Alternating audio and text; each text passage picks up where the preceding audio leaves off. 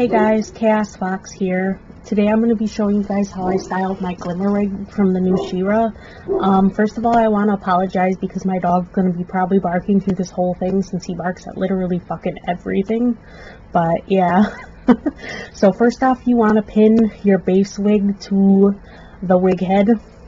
I'm using a pink Arta wig that I had on hand. I'm not really sure what style it was because I've had this wig for like I don't know how many years. I'm basically separating out how much pink I want and going across through the whole weft, and then I'm grabbing my beautiful seam ripper and I'm seam ripping out the wefts.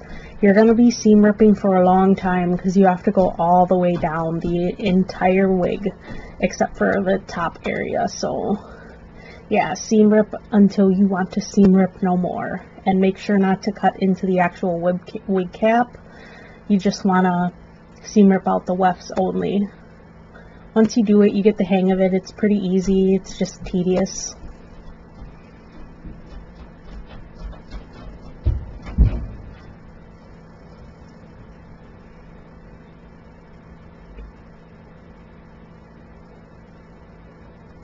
Seam rip, seam rip, seam rip.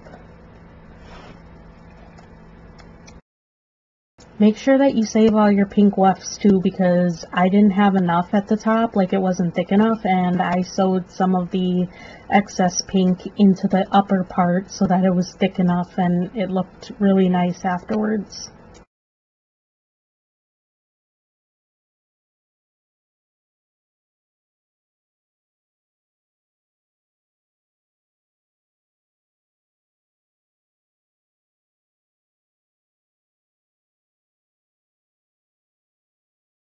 Eventually you're going to be left with something that kind of looks like this, and some of the tabs fell off, so I'm basically sewing those back on.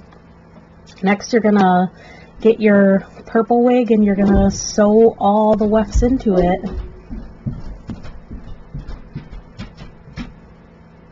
So I did this on the machine. Here it is, it's all sewn in. And I'm cutting off some of the length because my purple wig was super long and her hair is not long like that. I'm just using some crappy scissors, not hair cutting shears, because these cut a little bit better. And then you can finally start the styling process.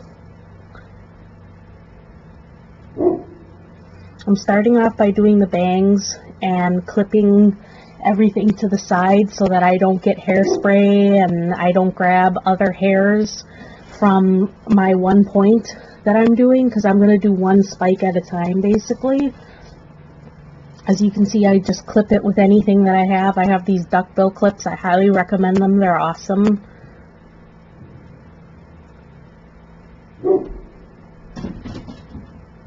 And I'm using my hairspray. It's actually called Professional Freezing Hairspray. I prefer it a little bit more than the Got2b on wigs. It works really good on synthetic hair. And I'm basically putting them to a point and then blow drying it. You don't want to use too much heat because you don't want to risk burning the fibers, but just blow dry it gently and then kind of, I guess, twist the fibers in the tips of your hand. I don't know exactly how to explain it, but it's sort of what I do. It works for me. You'll figure out what works for you, basically.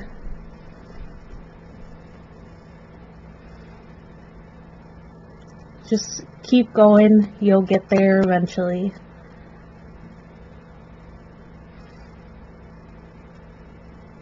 And then I snip off the tips a lot of times because sometimes there's a little bit of extra hair just to make the tip look a little more clean.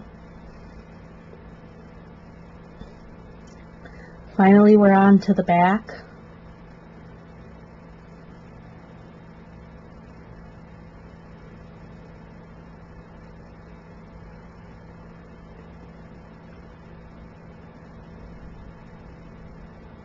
It's looking a lot like her hair now, finally, instead of a just big blob of pink and purple.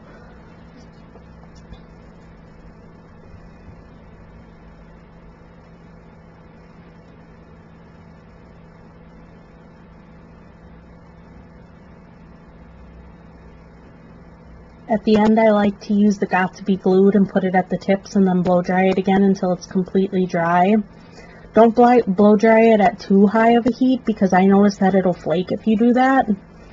Sometimes I'll actually use the Got to Be and then put a little hairspray again over that because then it dries a little bit harder too. And lastly, we are going to be doing something very special to this wig. We're going to be using Glitter Blast at the bottom in the purple part. It doesn't show up well on camera, but it looks pretty awesome in person. And then I actually went and sealed it so that it doesn't, so that there's not glitter flying everywhere basically. And at the end, you'll be left with this. Let me know if you guys like this, and let me know if this helped you style your Glimmer wig at all.